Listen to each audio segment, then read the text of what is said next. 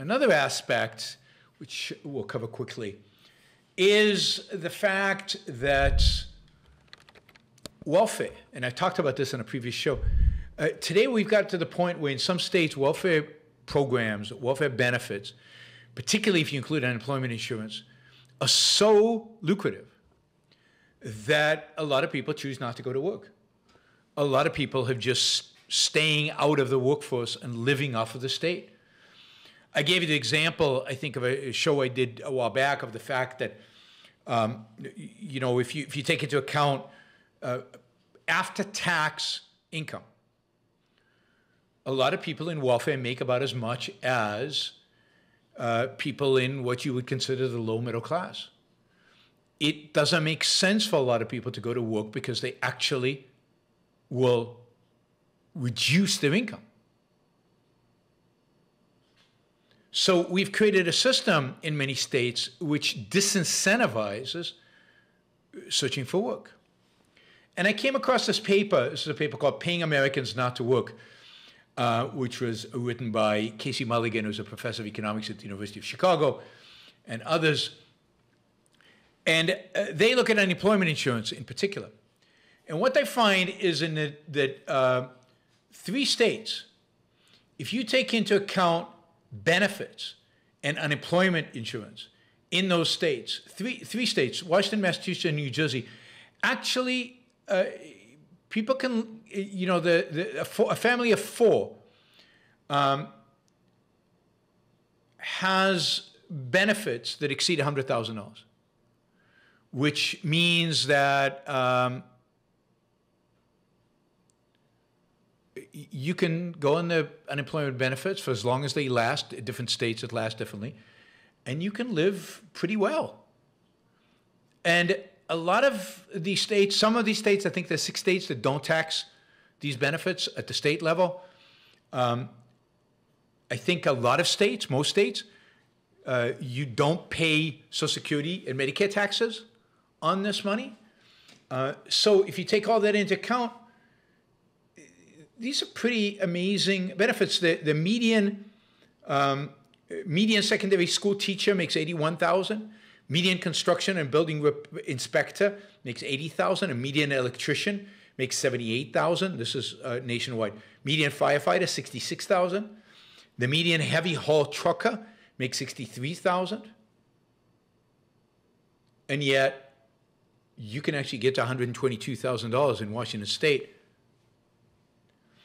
And one of the things that they looked at, interestingly, just to show the relationship between unemployment insurance and unemployment, is when during COVID, states gave the federal government gave additional $600 in state unemployment insurance.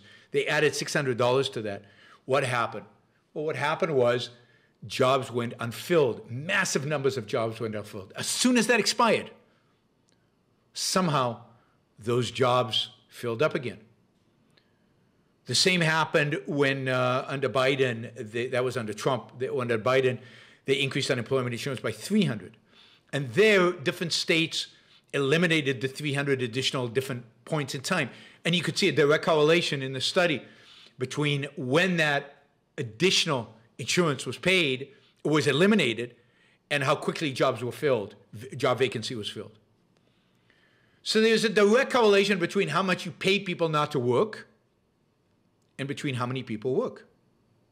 I know that's shocking. I know it's surprising, but sometimes you have to write an economic paper in order to show this. So this is a paper, I don't think it's been published yet. It's a pre-publication paper.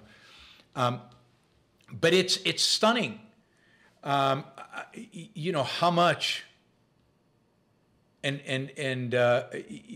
the extent to which these benefits make it just doesn't pay for some people to try to look for a job. And as a consequence of that, there is a vast number of people who don't look for jobs. And as a consequence of that, you know, what do we say, the labor participation rate today is still lower than it was before COVID hit.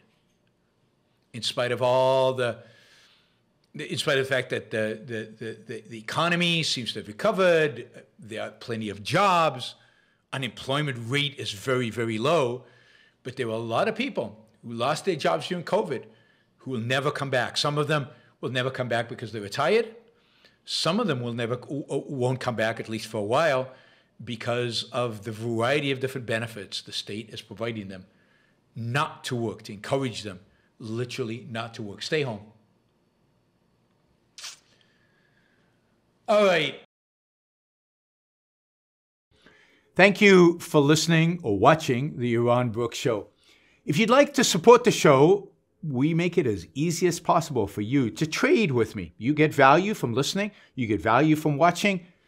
Show your appreciation. You can do that by going to yaronbrookshow.com/support, by going to Patreon, Subscribestar, Locals, and just making a appropriate contribution on any one of those channels. Also, if you'd like to see the Yaron Brook Show grow, please consider sharing our content and, of course, subscribe. Press that little bell button right down there on YouTube so that you get an announcement when we go live. And for those of you who are already subscribers and those of you who are already supporters of the show, thank you.